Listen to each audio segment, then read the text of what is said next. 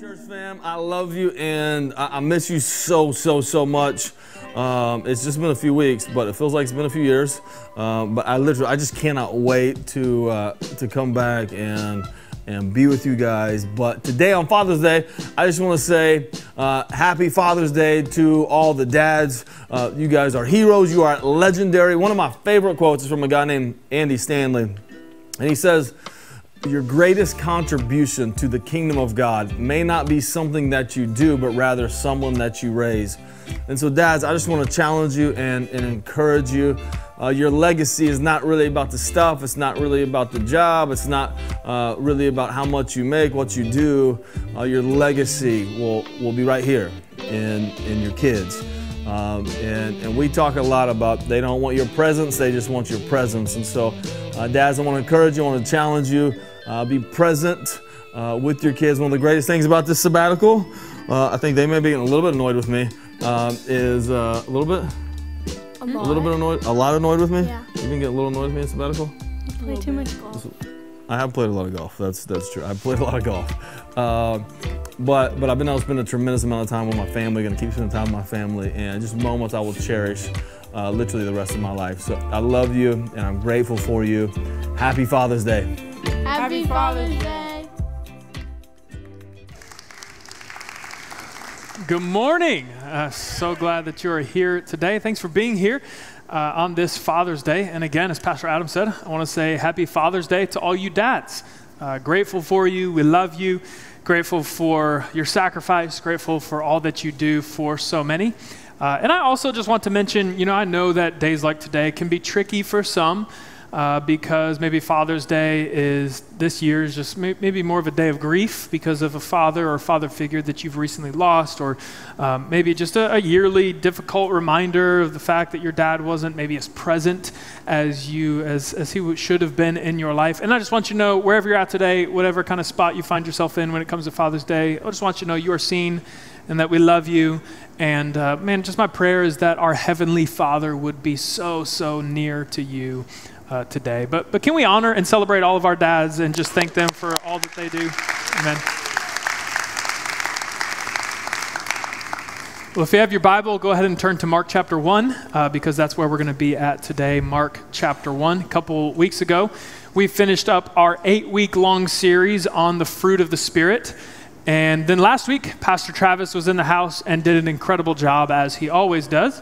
And today, in the summer, we don't really do a whole lot of sermon series because we know that people are traveling and there's vacation schedules and a lot of things different going on. But I'm preaching the next 3 weeks. And so I just, I felt like there's some, just kind of a 3-part kind of conversation that the Lord's been dealing with me on and that I want to talk through over the next few weeks. We're going to talk about a few buzzwords that we hear in the church a lot, but I think sometimes we fail to really understand what they mean. And those words are gospel, discipleship, and mission. So Mark chapter 1, I'm going to start reading in verse 14. Are you there?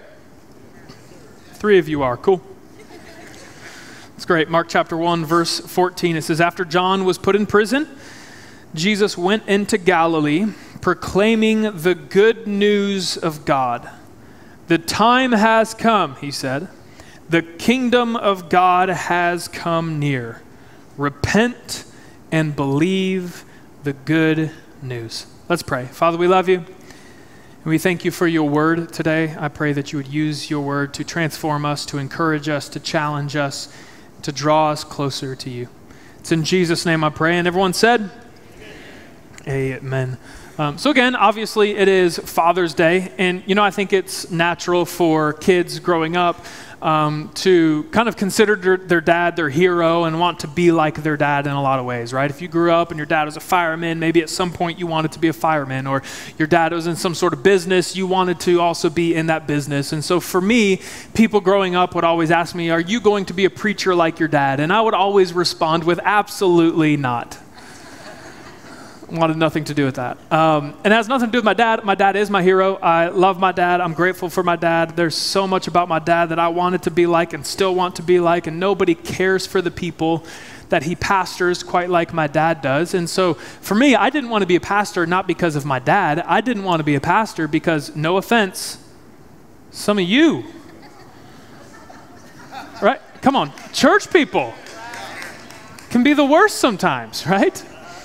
But when I was 15, man, I felt the Lord kind of leading my heart in that direction and being in ministry as a vocation. And I can take you back to that spot, to that moment where I sensed the Lord begin to work in me in that way. And at the corner of Church and State Street in Wagner, Oklahoma, at the Wagner Church of God, man, how God just met me in that space. But really, it's a journey that began back when I was 8 years old. When I was a kid, I grew up going to this kids camp in Flint, Michigan.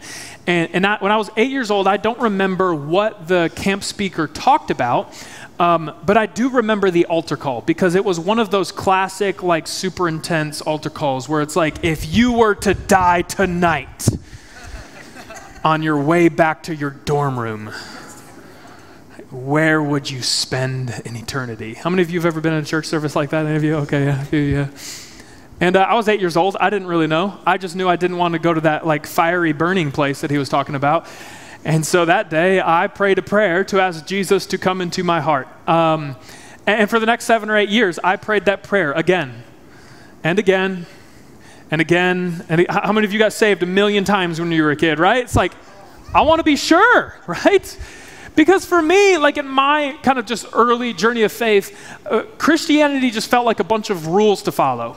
And because I couldn't follow all these rules perfectly, I always had a lot of guilt and shame because of that. And I always, every time I was in church, I was praying that prayer of faith because I wanted to be sure that when I died, which could apparently happen on my way back to my dorm room at kids camp, I wanted to be sure that I was going to go to heaven and not to hell. And so for me, the biggest thing that I had to learn was that it is not my good deeds that save me, right? It is not my righteous behavior that saves me. There's no amount of right living that I can do in order to make up for my sin. It is only the mercy of God, the goodness of God, the grace of God that saves us and makes us more like Jesus. Come on, are you thankful for God's grace today? Amen?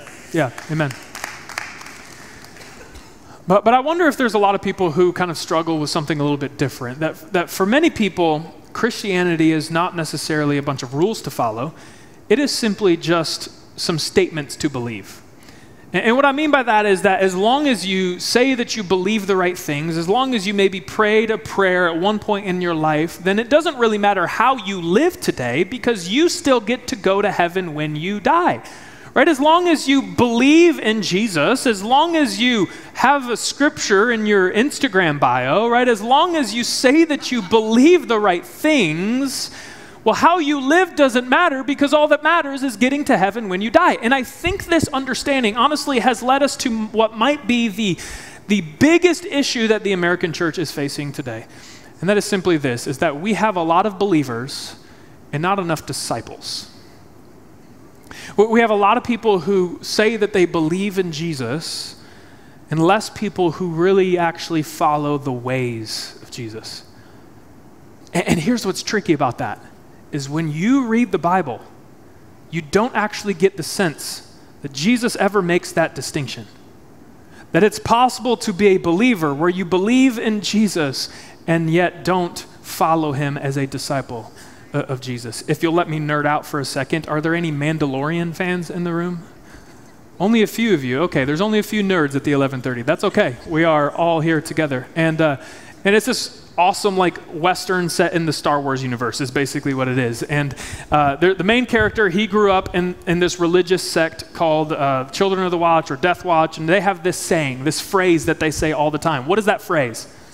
This is the way. Come on, this is the way. It's just a reminder for their people that they're not called to just believe a certain set of statements, but they're called to actually live a certain way, to follow a way of life. And did you know that early Christians were not called Christians, were not called believers, they were called followers of the way. Acts chapter 9.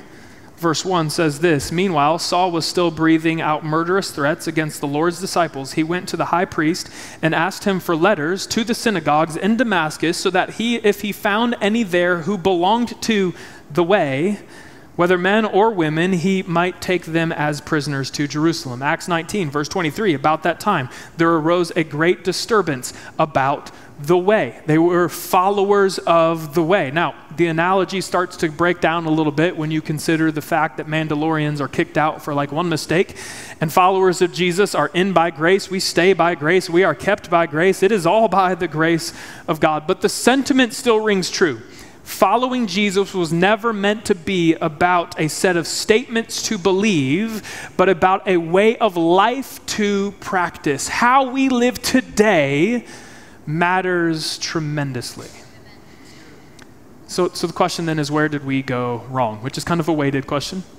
And I hope over the next couple of weeks, we're going to be able to kind of dissect the issue and look at Jesus' invitation to be his disciple and what it means to be a disciple of Jesus, and look at his invitation to join him on mission and what it means to be on mission for Jesus. But today, I want us to look at what I think might be the root issue here, and that is simply this, that we have a misunderstanding of what the gospel is. Everyone say gospel. Okay, so again, the gospel is like this buzzword we hear a lot in church, and sometimes we'll just kind of boil the gospel down to something along the lines of this, that I am a sinner in need of saving, and so Jesus came to earth, died on the cross for my sins, rose again so that I get to go to heaven with him when I die. And listen, while that is certainly a part of the gospel, here's where I think we have gotten a little bit off track. This understanding of the gospel makes eternity the only goal for a follower of Jesus. Now, is that the ultimate goal? Of course it's the ultimate goal. Right? Pastor Adam reminds us all the time, if it doesn't have eternal significance, it does not matter. But notice that phrase does not call us to ignore how we live today because eternity is all that matters, but to center how we live today around things that matter in eternity. How we live has tremendous importance. And so turning the gospel into this transaction between you and God, where you get to punch your ticket into heaven, means that as long as you believe the right things, or as long as you prayed the right prayer, as long as you make it into heaven, then how you live today has no importance at all. And if there's anything I want us to understand today is this, is the gospel impacts life today, not just life forever. The gospel has incredible implications for the way that we live today. So the question then is, what is the gospel? And if it's okay with you, today is going to feel a little bit more Bible teachery, okay? Next couple weeks, we're going to get kind of really more practical, some of the implications of this in our lives. And I hope today is still encouraging and challenging and helpful for you. But if you leave today and you're like, man, I don't know, the preacher wasn't really on his game today, I just feel like something was missing, come back next week. We can continue the conversation. But what is the gospel? If you still have your Bible open to the first chapter of Mark, if it's that first page of the book of Mark, at the top of that page, you'll probably see this phrase, the gospel according to Mark.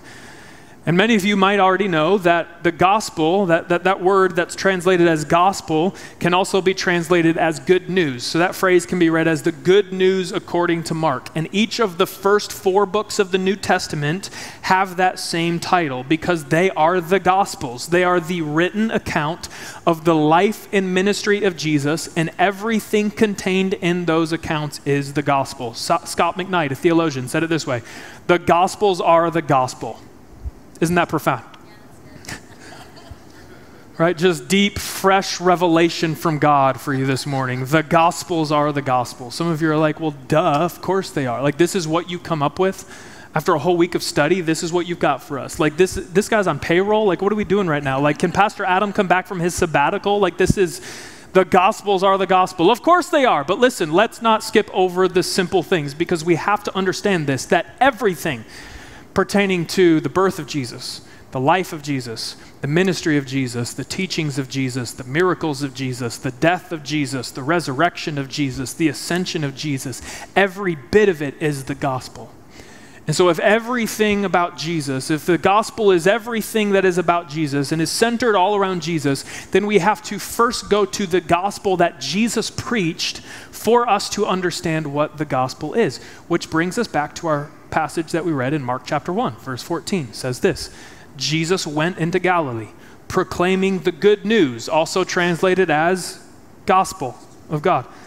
The time has come, he said. The kingdom of God has come near. repent and believe the good news. This is the gospel of Jesus. And I want to break this up into two different sections, okay? So first there is an announcement. Everyone say announcement. And then there's a response. Everyone say response. So the announcement of the gospel is simply this: the kingdom of God is here. The kingdom of God has come near. Now, kingdom language can be tricky for us because we don't live in a monarchy, right? So for us, kingdom language just reminds us of TV shows like The Crown or like the royal family drama and Prince Harry and Meghan and all those ridiculous things, right, that people follow. It's entertainment. It is European history. But kingdom language is all throughout the four Gospels. The kingdom of God refers to the rule and reign of God. It's not necessarily a physical kingdom, but the realm in which God rules and reigns as king. It's anywhere where people have submitted to God's way of doing things. It's anywhere where the powers of sin and death are being pushed back, making way for life and healing. It's anywhere where love and justice are being done on the earth. And notice here in this text, Jesus doesn't say that the kingdom of God is to come, and he doesn't say that the kingdom of God is where you go when you die. He declares that the kingdom of God has come near. It is here. It has arrived. So the question is then, okay, what does that mean for me though? Like, okay, cool, the kingdom of God is here. That sounds like some theological mumbo jumbo. Like, what are we talking about here? What does that mean for me? The first pastor that I worked for, still a mentor of mine to this day, when he was 15 years old, he lost his dad to a train car collision. And that event sent him in a downward spiral of drug and alcohol addiction. And in his small town in Texas, there are a number of occasions that he got arrested, and because it's a small town, he got arrested by the same police officer. And this police officer in particular, anytime he would arrest him, he would put him in handcuffs, he would put him in his cop car, and then he would talk to him about Jesus on the way to the police station. Like, Edwin, listen, I know that you're hurting. I know that you're struggling. I know that you've lost your dad, but I want you to understand that there is a heavenly Father who loves you, who has a plan and a purpose for your life. And there is no mistake that is too big for him to forgive, and his grace is bigger than your sin. I mean, he would preach the gospel to him. And one day he ended up giving his life to Jesus, had this incredible encounter with God. He went to this program called Teen Challenge, which is a Christ-centered alcohol and drug rehabilitation center.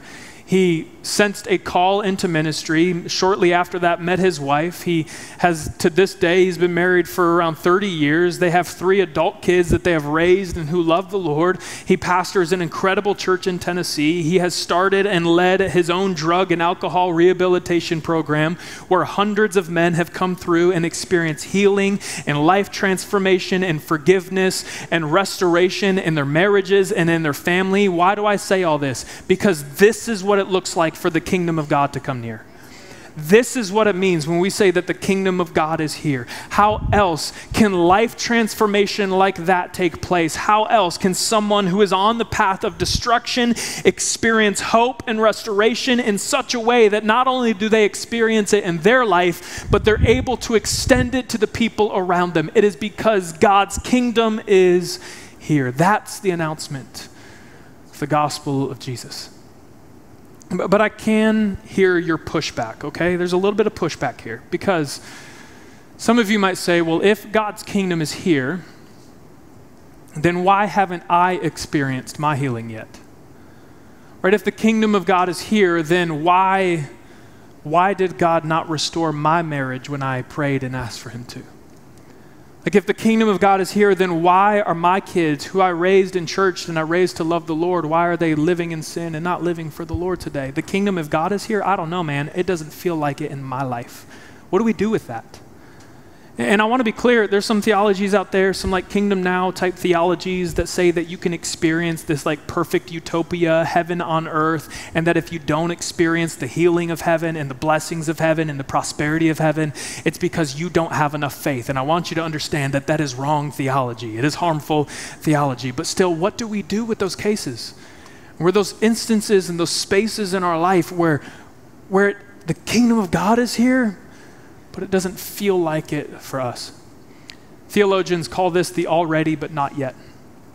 And it comes from this idea that we see Jesus, like in our passage and many other places, he speaks of the kingdom of God as a present reality. The kingdom of God has come near. But then we also see other spaces in Scripture where he seems to talk about the kingdom of God as a future reality, that the kingdom of God is yet to come. So it's like, see, I knew the Bible contradicted itself. Which one is it, Jesus? You're confusing us and you're confusing yourself. Is the kingdom of God here, or is the kingdom of God yet to come? And the answer is this: yes. It's both.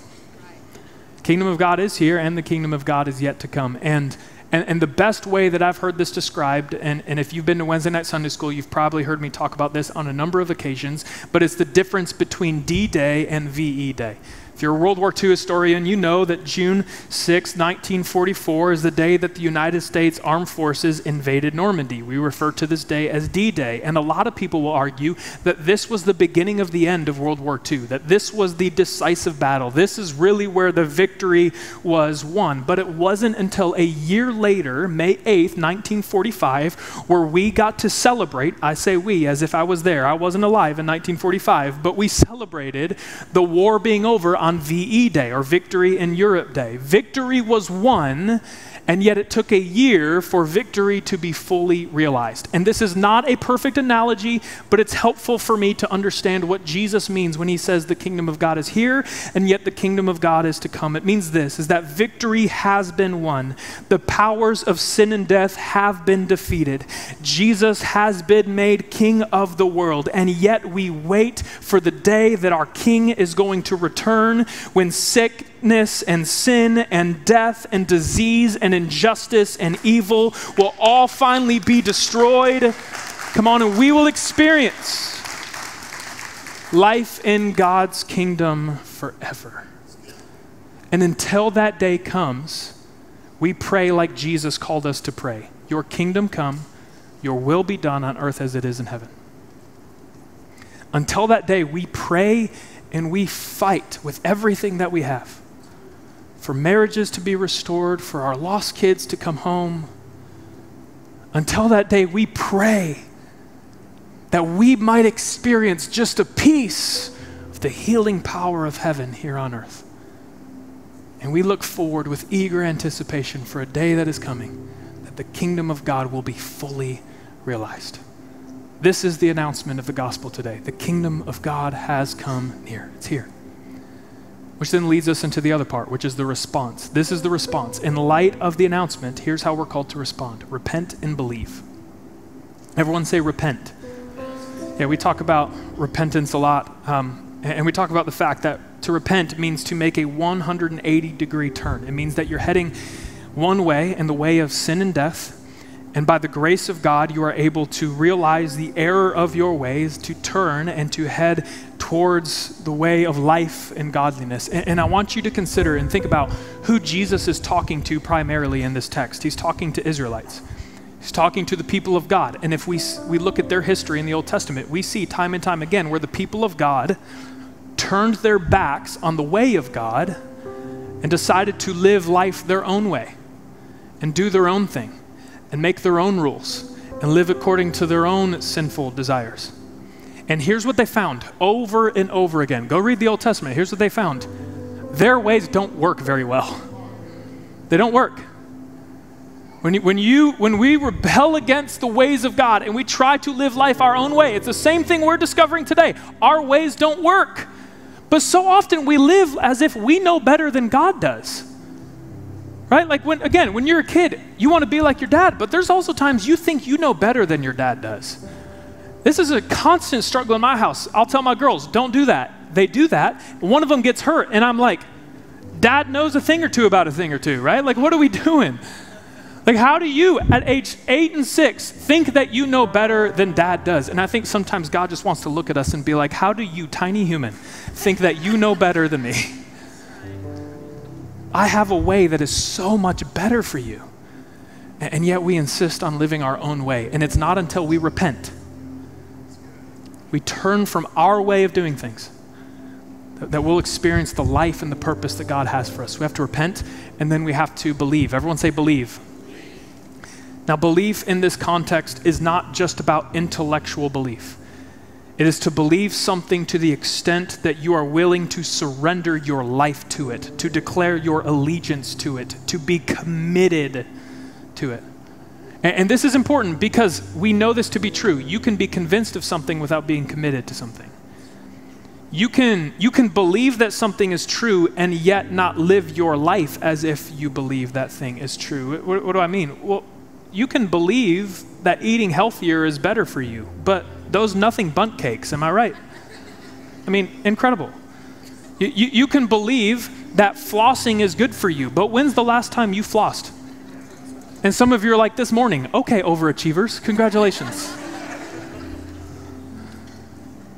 You can believe that sleep is better for you and yet still watch Netflix until it has the audacity to ask you if you're still watching. It's like, yes, Netflix, I am still watching. Don't judge me. Right? So you can be convinced of something.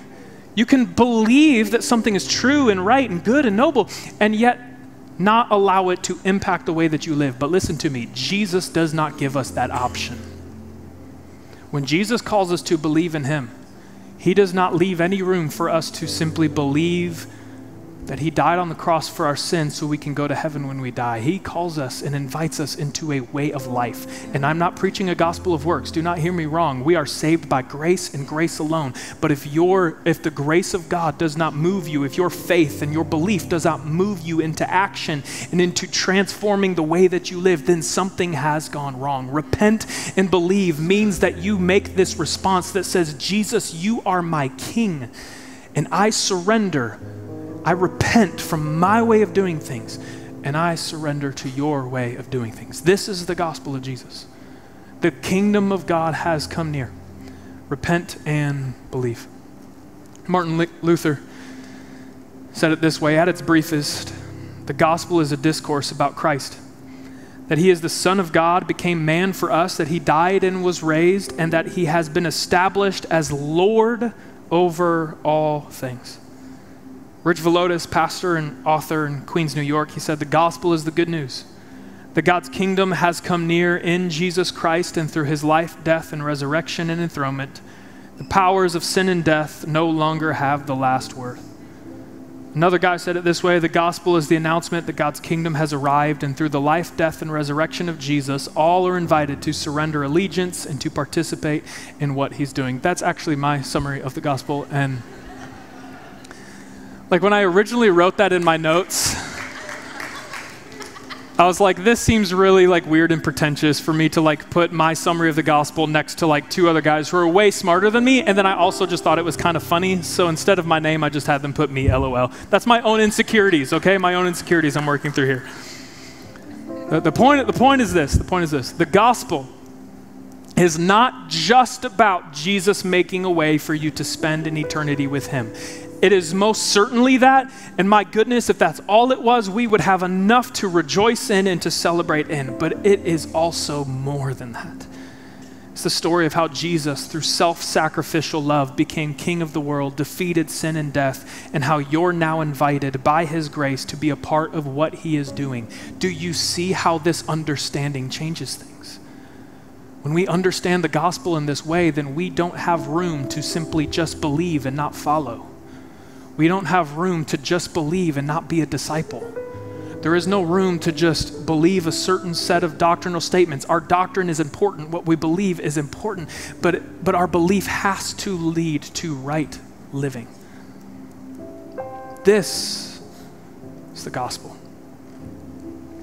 And so the next couple of weeks, we're going to really look at like the practical implications of a lot of this. But for this week, here's kind of the practice for us. You know, as a dad, there's certain things that I want my kids to only have to learn one time, right?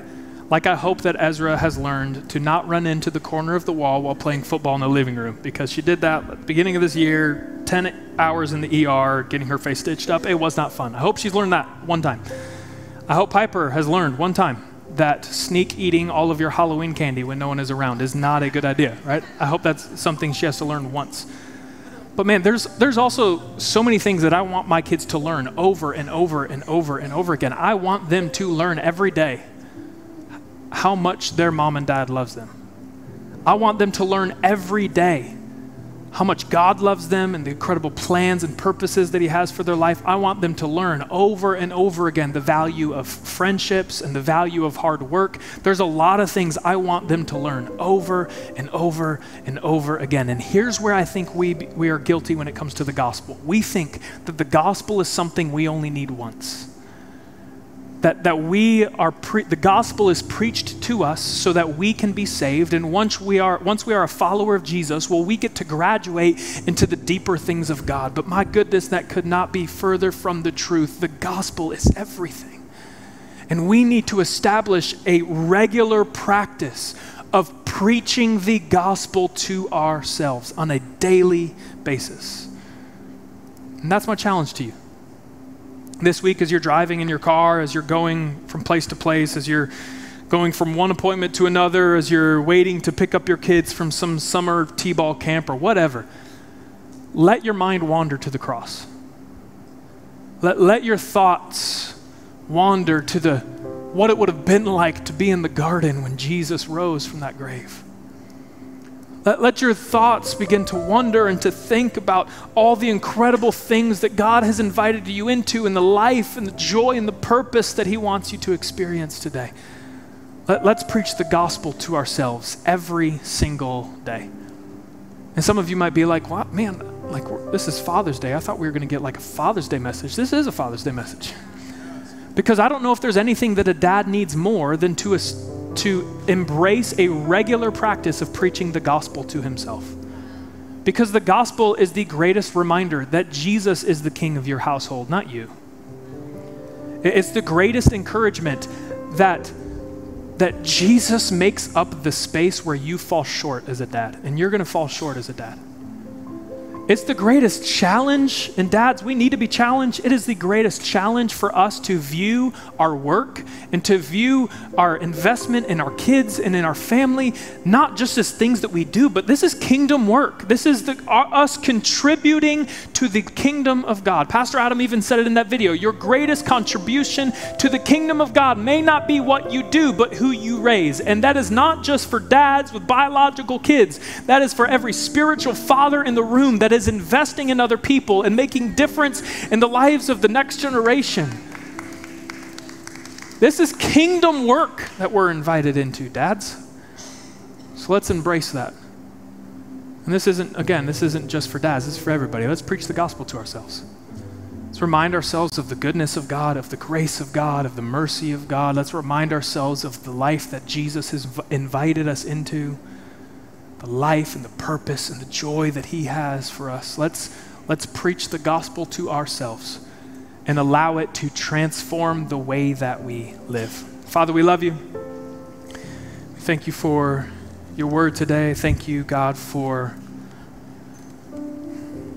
just your grace towards us. God, I thank you for the grace that you give us when we fall short and when we make mistakes and when we fall short of the standard that you have for us.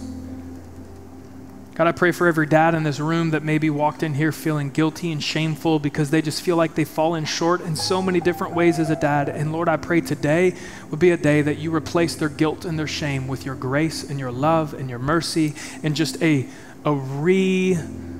renewal of the passion and the purpose that you have given them. God, I pray for every person that's here today struggling on this Father's Day because it's a difficult day. I pray, God, that you would be near to them as our Heavenly Father. That you would give them grace for today, give them strength for today. Help them to trust that you are with them. With every head bowed and every eye closed, if you're here today and you're not following Jesus, and I hope you understand how much your Heavenly Father loves you. Following Jesus is not about following a certain set of rules, and it's not about a certain set of beliefs. It is about surrendering your life to the way of Jesus. And it's not about following that way perfectly either, because you're not going to. But it's as you go, you understand that God's grace is bigger than your sin and than your mistakes and the ways that you fall short. And if you're here today and you're not following Jesus, but you want You want to ask him to forgive you of your sin and surrender to him as the King and Lord of your life. Would you lift your hand in the air right where you're at? I'd love the opportunity to pray with you today. You want to surrender your life to Jesus. Thank you so much. Amen. Anybody else? You want to surrender your life to Jesus? Can we pray this prayer together as a family? Say, Jesus, I love you. Thank you for loving me. Thank you for dying on the cross for my sin. Today I trust you. I give you my life. I surrender all that I am, and I choose to follow you. I repent and believe because of your love for me. It's in Jesus' name I pray. Amen. Hey, thank you so much for jumping on our YouTube page today. My name is Adam. This is my wife, Christy. We pastor here at Victory Family Church. We talk about family a lot, and we just want to say welcome to our family. Even if you're online, you are still a part of our family. We'd love for you to subscribe to the YouTube channel and stay in touch with us. Hopefully, the content here will help challenge you, encourage you, grow in your relationship with the Lord, and maybe even make you laugh a little bit along the way. So love you, grateful for you. Thanks for joining us.